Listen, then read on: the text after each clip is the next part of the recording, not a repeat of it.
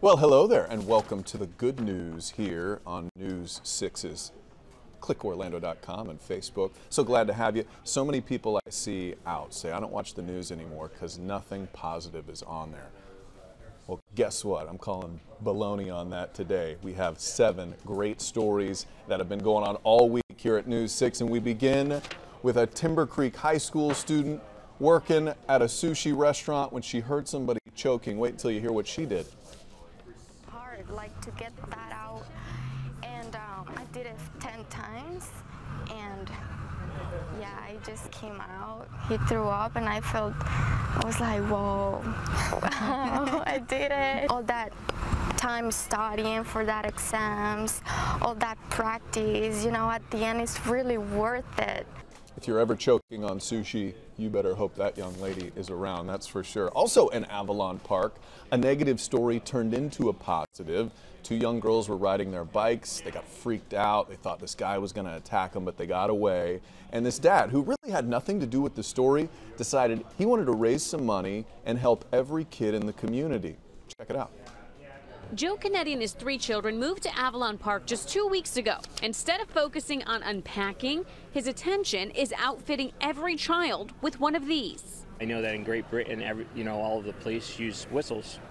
And that's because when you blow a whistle, people tend to look and pay attention. He started a GoFundMe page after he read about the attempted abduction earlier this week. His goal was to raise $690 to buy 1,000 whistles. In just 2 days, he surpassed that amount, raising more than $1,000. People really love the idea. Everyone's been really positive about it because it's an extra line of defense. And I just so happen to have a little update on this story. They were able to raise enough money to buy 1,325 whistles for the kids in Avalon Park. Well done, Dad. Also, don't know if you've heard, WrestleMania is here, and they came in and took over Lake Eola this week. Check out sports director David Pingalore. It's not a belt. It's the Wrestling Mania title. 33 comes to Camping World Stadium April 2nd. Tom, what did you say? It's a belt. No, it's a title, they call it. It's a title belt. And no, it's a belt goes around your waist, for crying out loud. Where does that go?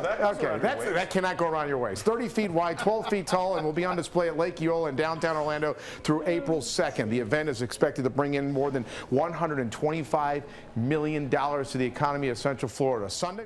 Up next, somebody who could definitely take ping in a wrestling match any day of the week. He's a first grader, and he decided he wanted to raise money to make sure all of his friends could afford lunch. How about this kid? I was just a baby boy. My mama used to tell me these crazy things. Meet Peyton McGee. He's your typical 7-year-old boy. Wild, with a ton of energy. Loves the camera and our microphone. Peyton out. Have a good day. Did I mention he raps? This kid raps too and raises money for his buddy's lunch. Are you kidding me? Tell me there's no good news here in Central Florida. Okay, this next one. Since we're in Florida, I want to talk about gators and a sinkhole. And I know what you're thinking, Matt, that's not good news. Here's the good news. You're not in it.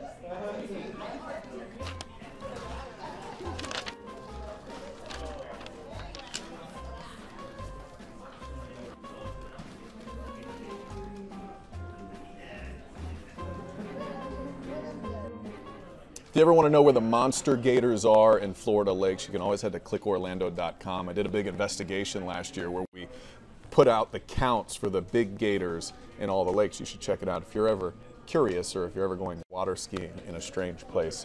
Also, how about this one? Volusia County deputies just reached out. I want to show you this picture. They helped out these kids. Their basketball hoop was stolen. And then the deputies tweeted out, hey, we have an extra basketball hoop. So they dropped it off at the kid's house, played a little basketball with them, and that is some good news. One more for you. I'll tell you, the sushi at Walmart really seems to be going downhill. Here's a picture of what they found at a St. Augustine Walmart.